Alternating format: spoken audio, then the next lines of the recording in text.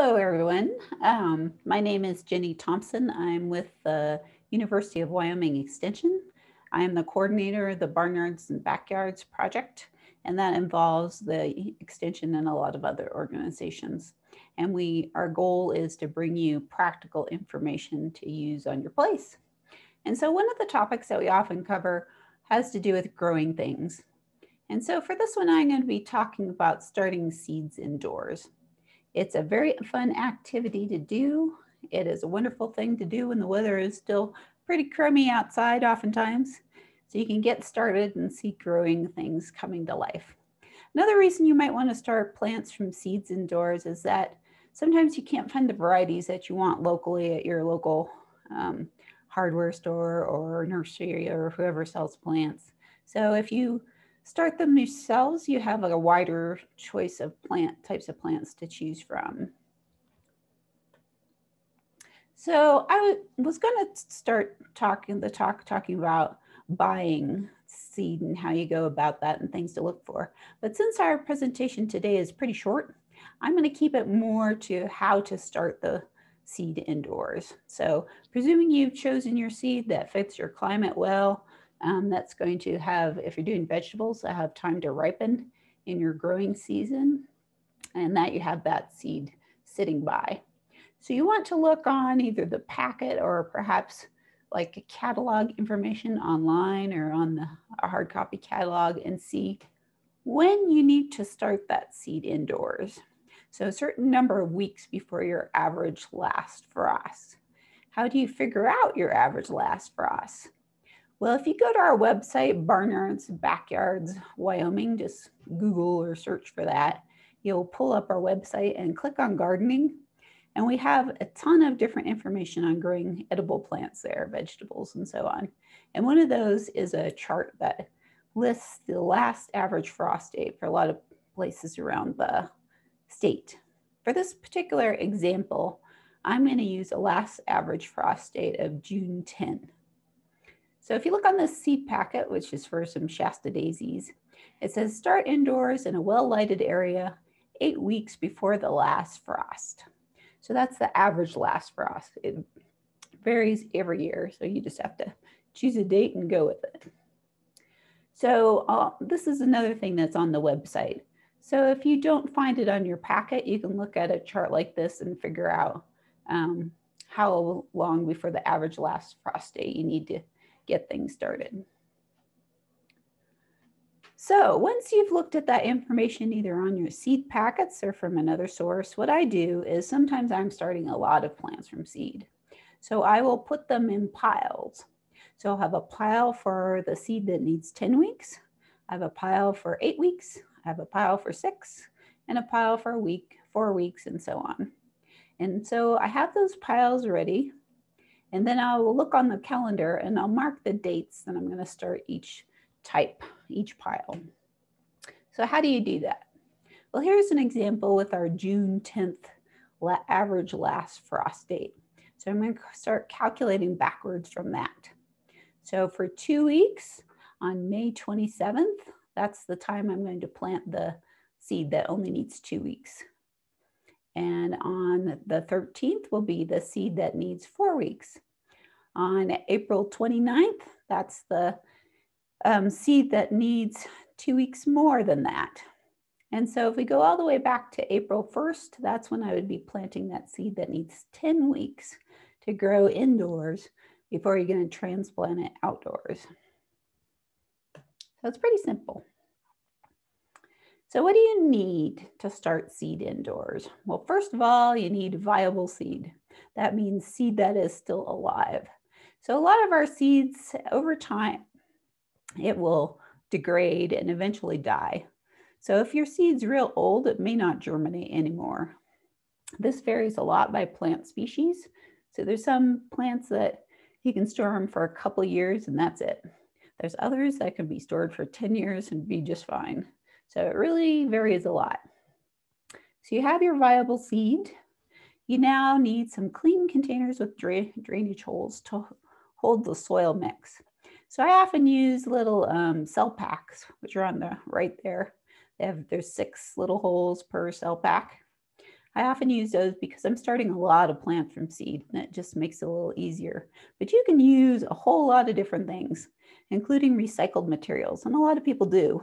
They'll save like their old salad containers from the store that are plastic and have holes, and they'll use those to start their seed.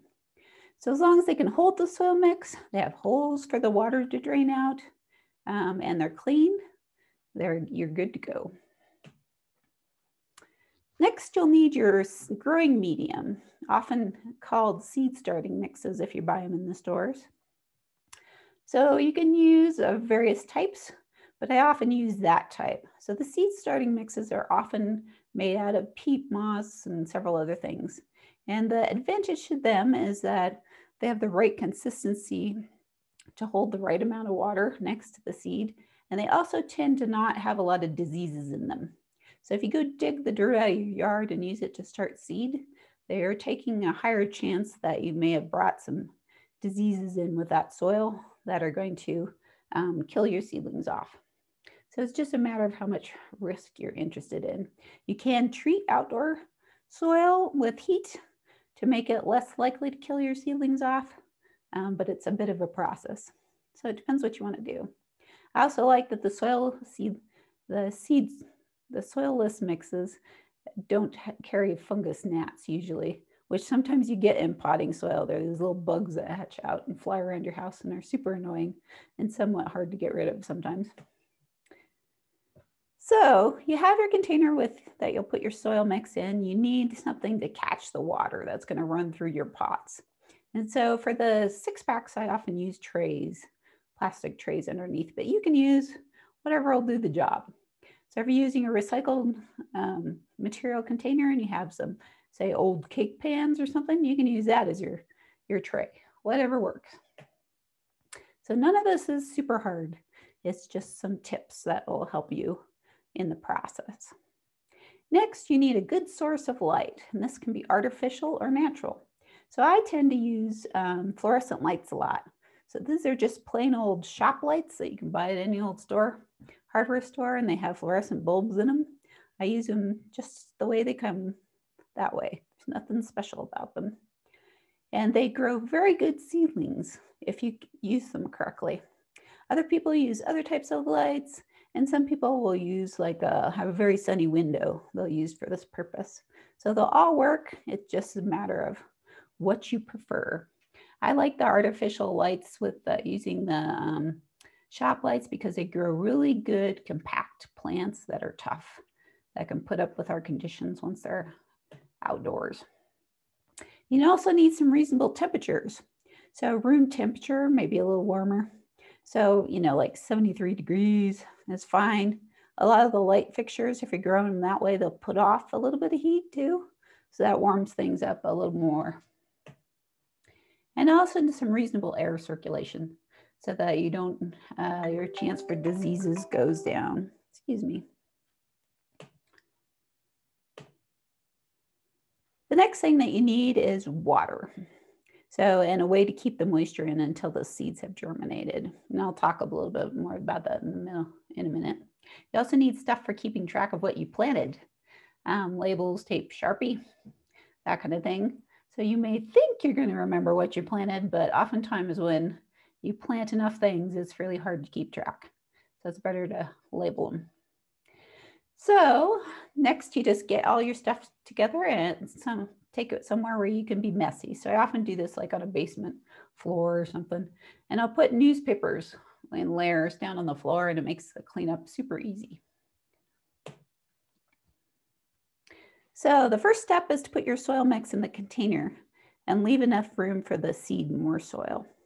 So since I'm often using the soilless mixes and they have a lot of peat in them, there's something about them and some other soilless mixes that they don't absorb water real well when it's cold. It takes them longer.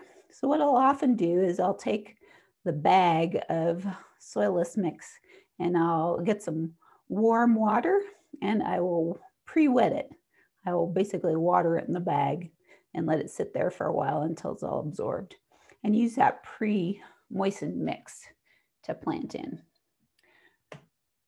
So once I have it in the containers, sometimes I'll compact it down slowly. And so for these little cell things, I have like a little stick that I use that I just poke them down. And all it does is it means that the soil won't drop as much after you water it, especially with the soil less mixes. There's a fair amount of air in there and they'll go down a bit. It also improves the contact with the seed a little bit, but it's not crucial. So if you don't want to do it, I don't think it's any big deal. Next, you sprinkle the seed on top of the soil mix. The number of seeds that you put in your container depends on what types of plants you're growing and how many you want in there and how large the seeds are and how expensive they are. So in these little cell packs, each of the little holes is maybe like an inch across, squared. And so I'll put like maybe 2 seeds in there oftentimes because there's always a chance one of your seeds won't germinate. And so that often is a good number of seeds there. But if I have some super expensive hybrid tomato or petunia or something, I'll put 1 seed in each cell because I want to maximize the number I'm growing and with the least fuss possible. After you have your seeds in there, you cover them with a bit of soil mix. So you don't need a whole lot. You just need enough to keep unless they need darkness to germinate, which is only a few types of plants. You can cover them up enough that it keeps the moisture in contact with them so they'll germinate. So some folks don't cover certain seeds at all. They'll just leave them on the top, but then you have to be super careful about them not drying out. The next step, or usually it's a step before I put the seed in, is to label those containers. So since I grow these under shop lights, I used to tried using the little plant stakes that you can use for this purpose, little plastic ones. But the problem with the lights was when you pull out a tray from underneath the light, so usually the light is really close to the plants because you want to have a good amount of light in there. And so when you pull the tray out, those little plastic stakes will get caught on the edge of the light and they'll flip across the room. And so I went to a system where I was just using tape.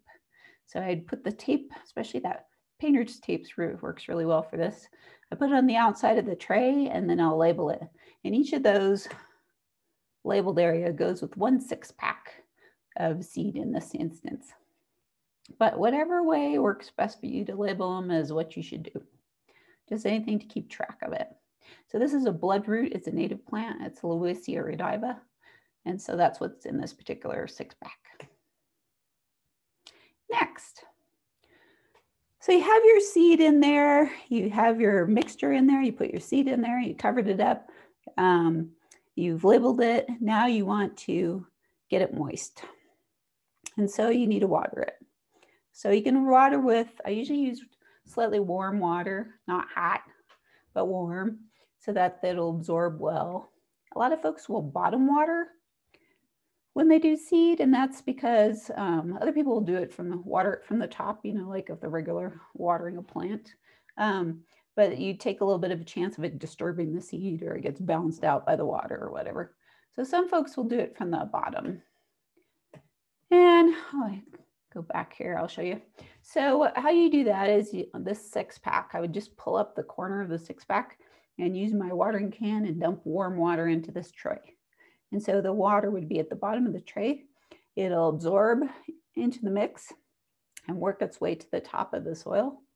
And so when it reaches the top of the soil, which you can tell that it's done that because the soil mix will turn darker once it's wet.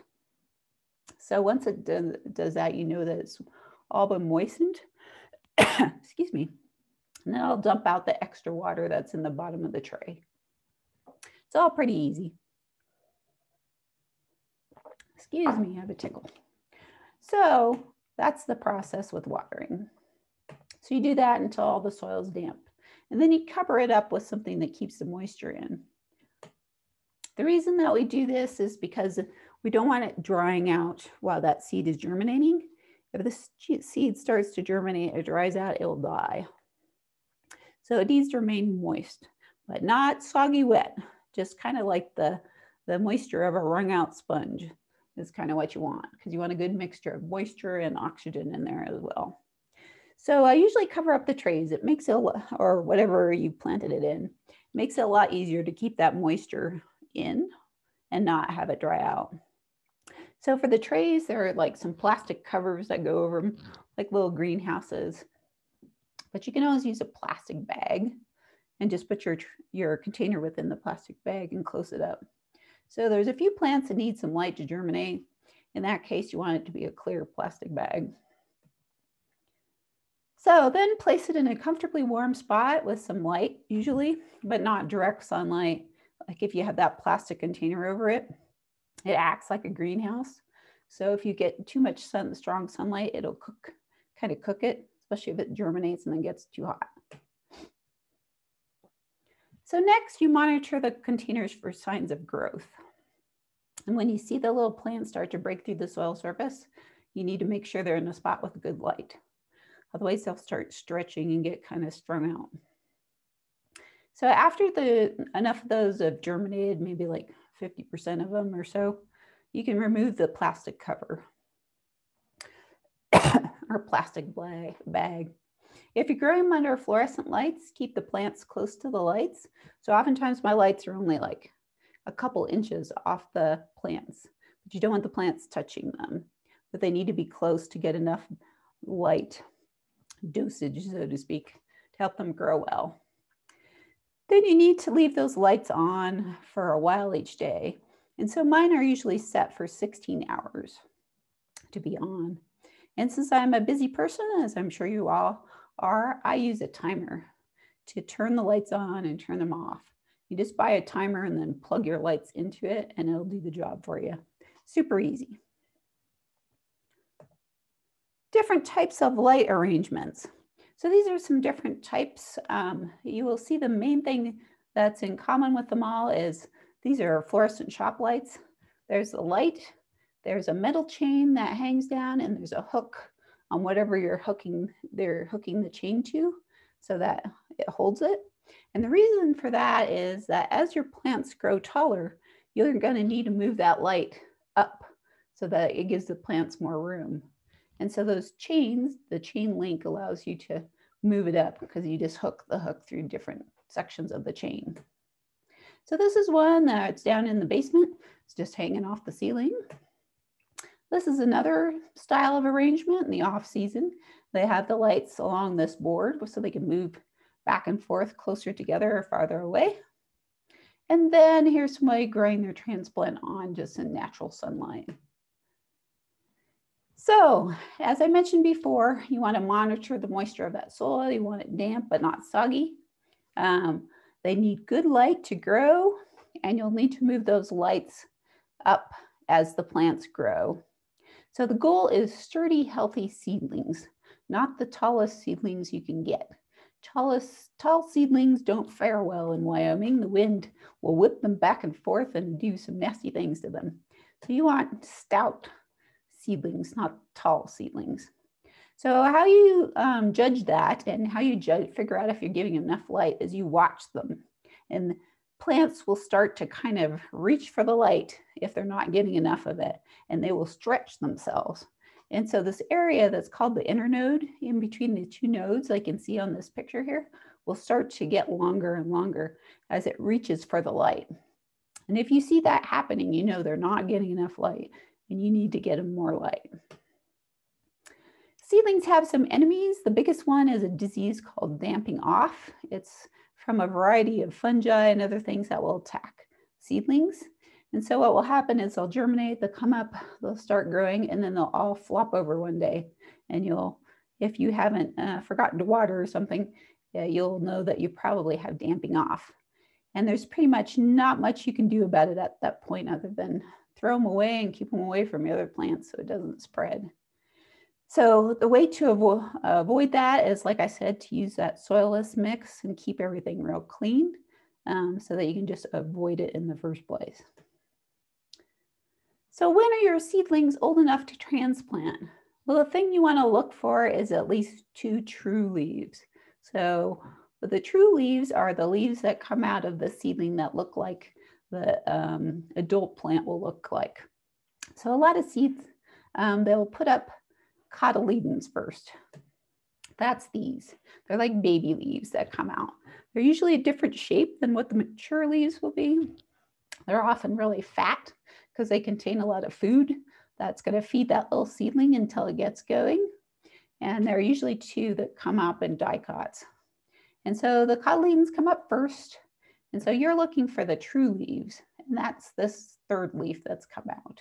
And this is like a cucumber or squash type plant. And that leaf in the middle looks like the leaves on a mature plant. It's like a similar shape.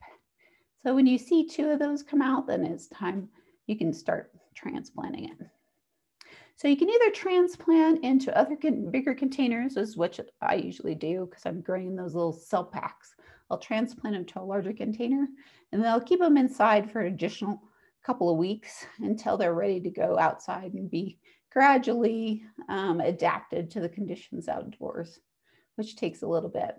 Sometimes you can transplant your seedlings straight out into the garden and then you can protect them from there. But usually they've gone on to a larger container before they go outside.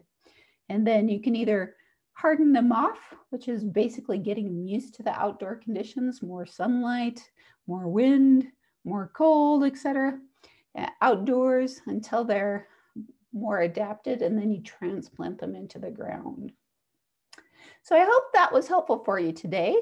Like I said, if you go to our website, just look for Bernard's Backyards Wyoming and it'll pull up, and click on gardening. There's a ton of information in there that will help you along your journey to growing plants successfully in Wyoming. Starting plants from seed is a lot of fun. It provides a lot of joy to a lot of people that are starting them inside.